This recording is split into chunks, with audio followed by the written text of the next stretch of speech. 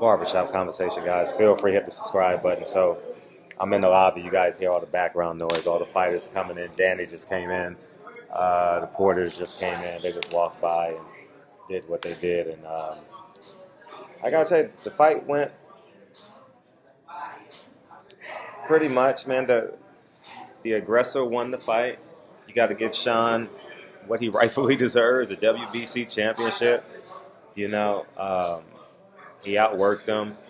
I saw a lot of Barry Hunter in there. I saw a lot of Lamont Peterson in there in terms of circling the ring, forcing Danny to use his feet, fatigue. Sean worked. Sean went into the toolbox. He went southpaw.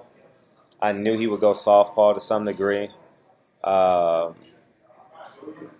knew that I'll just tell you this since it's already out now. I knew that they were working on that since he hurt his hand against Granados. They've been working on the southpaw thing. So now that that's out, they may come up with a new wrinkle for Earl Spence. I thought Sean Porter fought in the levels, fought in layers. He was definitely the better fight tonight, definitely the more aggressive fight. Danny Garcia shows he has, he has a great deal of difficulty leading, and he has a great deal of difficulty dealing with athletic fighters, man. Oh, man, Danny had a tough time tonight. Man. Obviously, it was a close fight, very ultra close fight. It was probably as close. It was probably as close as I'm doing a post-fight video. Where'd y'all go eat at? You want me to stay right over here? Y'all can sit down. Sit down. No, I'll finish this video. Y'all can talk. I'm just doing a video, just so you know, and just doing a review of the fight. And what kind of burrito is that? Oh, it's a cheesesteak. Huh? From across the street? They still open? No, don't. I don't want to half eat your food. I'll get my own. Yeah, man, because you've been thinking about that shit since 10:30. I already know. When a man is eating 3 o'clock in the morning, he's been thinking about that shit for a long time. So, This is Frederick. what's your name, King? Eat your food. What's your name, bro? Good to meet you, King. Editor of The watch time. Yeah. Barbershop. Oh, barbershop conversation. Yeah, barbershop. I'm on barbershop conversation right now. You know what I'm saying? You know what I'm saying? So I'm just wrapping up the fight, and yeah, Sean just was the more active fighter, the busier fighter. What Danny failed to realize in this fight, he could have took what Sean gave and held his ground and still got off and quite possibly won the fight. I thought Sean Porter didn't really have, no disrespect to Sean tonight, he didn't have A-level power tonight. He had A-level aggression, he had A-level activity, he had an A-level game plan. And I thought that was the plan. I thought Sean was a little bit more fatigued than he normally is in the 11th and 12th round. I would honestly like to see Larry Wade back in this corner, back in his camp. He wasn't in it for this camp, but I saw a bit more fatigue in Sean Porter. I'm not sure if they were pacing themselves through the round. Maybe they'll answer that question at a later date. They won the fight, so you can't question it. But Danny was Danny made so many mistakes in this fight. He made so many mistakes in this fight, and obviously 80% of them was created by Sean Porter. But the other 20%, he should have held his ground. See, I'll break it down a little bit more when I get back home to LA. I'm a bit tired. I'll be honest with you guys, a bit fatigued, but it's not going to stop me. I'm still going to work until I get on the plane at 7 o'clock in the morning.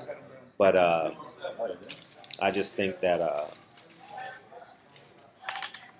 he could have done more. Danny wanted to clinch as opposed to holding his ground. You know, he should have jabbed more.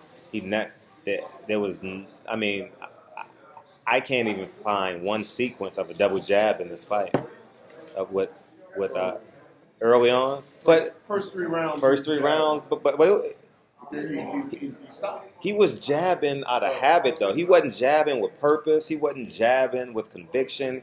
He wasn't jabbing to set anything up. You know, the book is out on Danny now. The book is out on Danny. You combine Lamont Peterson and Sean Porter, you will beat him. You know, at this level. I mean, you know, you will beat him. And Earl, and let's move forward to Earl Spence because he called him out in the ring. We obviously going to break this fight down for the next 6 months. So this will be one of a series of 50 videos I'll probably do between now and then. And Earl Spence called him out. I knew he was getting in the ring, guys. I just didn't want to spoil it. He said no in the interview, but I knew he was getting in the ring. That's a good fight, guys. That's a good fight. Sean needs to work on. Sean's going to have about 6 months to build his strength up. Sean Porter will not have the agility, the footwork to be able to move the ring so much because of Earl Spence's commitment to the body. And we know Earl Spence is going to land multiple body shots at multiple spots in the fight. I just think that Sean Porter needs to get his strength up. Hey, Sean Porter. Good night, King. Sean Porter needs to get his strength up over the next 6 months. He needs to really.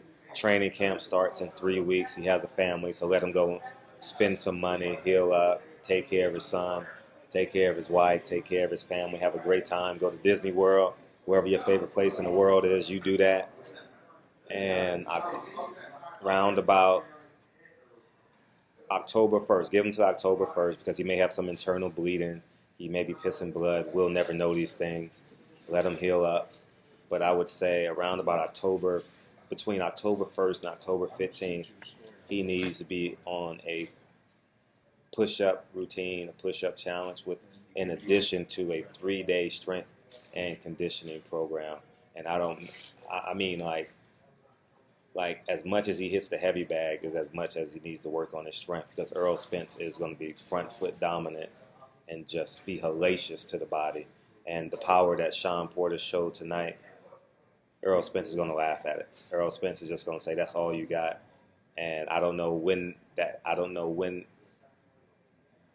how long that fight goes, but Sean Porter will have to have more power to fend off Earl Spence. And that's the fight that the fans want. We're not accepting nothing more. We're not accepting nothing less. We want Earl Spence. Everything is laid out. Everybody's happy. We got the Showtime deal. We got the Fox deal. Everybody's happy now. Showtime will gladly put up the money for this fight. Fox will gladly put up the money for this fight. And Sean Porter will be handsomely paid. He's a 2-time world champion. He deserves everything that Al Heyman's going to pay him and the networks are going to pay him. And so does Earl Spence. You know, they're both Olympians. And it's just going to be a hell of an event, man. Hopefully that fight will be in Vegas, you know. That might be a Vegas fight because Earl Spence is from Texas. And you definitely want to have a presence. You definitely want to sell it out. So that's an easier fight for people from Dallas can actually drive to Vegas, you know. So I'm excited, guys. You guys tell me in the comment section what you like about the fight. But great performance by Sean. He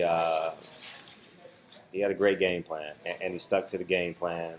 There was only one episode of headbutting, and it was nobody's fault. It was just incidental. So we can start putting to bed about him being a football player. He was extremely intelligent tonight. And, you know, he was a hell of an athlete in tonight. You can tell his fast-twitch muscle fibers were him and Danny were definitely. Danny had JV fast-twitch muscle fibers. And Sean Porter had varsity fast-twitch muscle fibers. And that's something that God gave Sean Porter, and he's carrying it to the ring. So shout out to Sean. I thought you were extraordinary. You have the green belt. Go on your tour. Go on your tour. You deserve it.